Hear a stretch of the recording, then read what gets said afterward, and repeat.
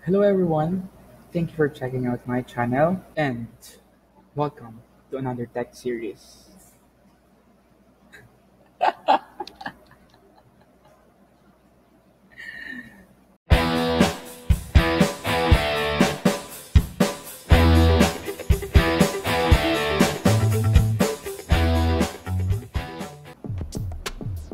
Hello everyone, in this video you're gonna learn how to create citation and bibliography. Okay, so let's say this is our research paper or the document that we want to work with. Now, to insert citation, we have to go first to the references tab. So, click natin yung references tab and makikita natin dito yung insert citation. But before that, we have to place our insertion point po before the end of the paragraph or the part in the document na lalagyan natin ng citation. Okay po? So, before the period or the end of the paragraph, let's place our insertion point. Okay? Now, as you can see here in the references tab, we have put style. So under the style, we have put different style. So the most common styles po are APA style and MLA style. Okay? So ano yung pinagkaiba ng dalawa? An APA text citation, this includes po the author's last name and the publication year. And if you're quoting or paraphrasing a specific passage, you also add a page number. While the MLA citation naman includes the author's last name and a page number. Okay? So yung pinagkaiba. So in this video, let's use po the MLA format. Okay po? So after we place the insertion point before the end of the paragraph, let's click now the insert citation. To insert citation po dito sa paragraph natin. Okay? So add new source kung wala pang existing source. Click add new source. Then what type of source ang pinagkuhanan mo ng paragraph na to or a phrase. Okay? Either a book section, journal article, and so on. Let's say it is a book. Now, we have to input sino ba yung author natin. For example, ang author natin ay si Alison Druin. So we have to enter po Alison Druin. Okay? And pwede natin i-edit yung name natin. Okay? So try natin. When we click the edit button, we have to provide po the last name, which is Druin. And yung first name niya is Alison. Wala siyang middle name. Okay? Click OK. Now, what is the title of the book? Kung saan mo pinagkuhanan yung source mo. So let's say the title of the book is that Designing Multimedia Environments for Children. So we have to input ano yung book na ginamit natin or kung saan natin nakita yung phrase na yun. So let's say Designing Multimedia Environments for Children. Or, of course, kung iba din naman yung gusto nyong gawin or ilagay dyan, iba din naman yung source nyo. Yun yung ilagay nyo dito. Okay? So, what year na-publish yung book na yun? Let's say it was published in 1996. And, anong lugar or city? Random lang. Let's say ito. And, ano yung publisher? Top publisher is Billy and Sons. For example, medium book. Okay, so ito na yung laman ng citation natin. So when we are done po providing the details of our citation, we have to click OK. And makikita mo dito, before the end of the paragraph, andito na yung linagay nating citation. Okay po?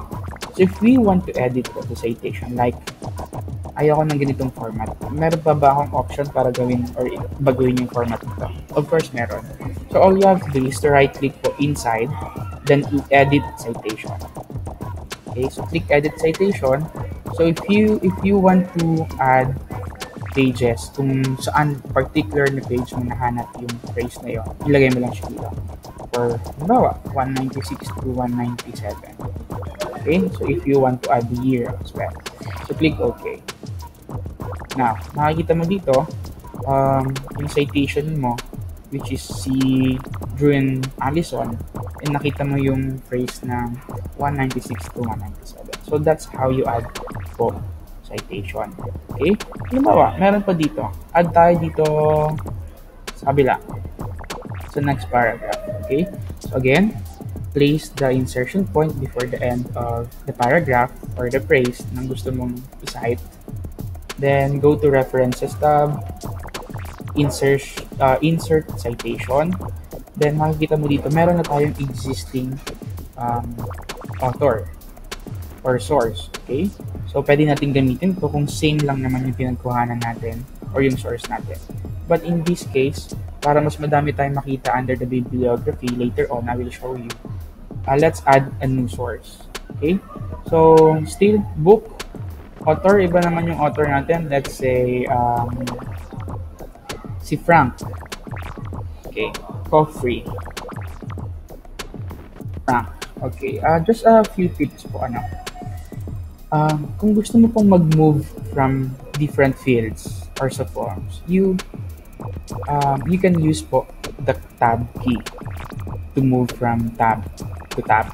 Okay, without even using your mouse. So, click lang natin yung tab and shift tab para bumalik sa previous tab. Tab to move on to another tab and shift tab to move on to the previous tab. Okay? So, click lang natin yan and okay. Now, ano naman yung title? For example, The Complete Idiot's Guide. For example lang naman. So it was published, sabi natin 1998, CP of Legaspi. Publisher, Vival's Publishing. Ano naman, Vival's Publishing. And so on. So click OK. And there you have it. We have now another source. So pwede natin ma-modify again. Edit citation. And from pages 8 to 9, 80 to 85. So click OK. And that's it. Meron na tayong citation. So we already inserted citation and modify our citation. Now, ito yung part na akala natin kapag gumagawa tayo ng research paper. Yung part na akala natin mahirap, di ba? Gumawa ng bibliography. And madami. Minsan, mapapansin mo, yung mga marurunong na mga ka-groupmate mo sa thesis, inaakot nila yung bibliography na part ng thesis ninyo. Ako na ng bibliography. So, akala natin mahirap, especially kapag hindi natin alam kung paano gumawa ng bibliography automatically or with an ease. But, huwag kayong papayag kasi napakadali lang naman gumawa ng bibliography. For example, go tayo sa next page. We can break the page or move to another page with the use of page break. Okay, so click natin yung page break dito sa insert tab, page break to move to another page. Okay, now for example, these are the citations. Okay, so igitna ko lang siya. Now, para po maglagay or in order for us to add bibliography on our paper, all we have to do is go to the References tab, then click Bibliography. And automatically po, pili tayo kung ano yung style na gusto natin. Let's say itong first, bibliography. So, ayun. Automatic po, identified natin and formatted na kung paano po ba yung MLA format ng bibliography and even the references. Okay, so hindi na siya nag-type, hindi niya na tinignan yung mga nandun resources sa taas. But automatically with just a various click, meron na tayong bibliography. So napakadali lang. Ano po? Of course, you can also modify po yung content natin dito sa bibliography. Okay, so paano?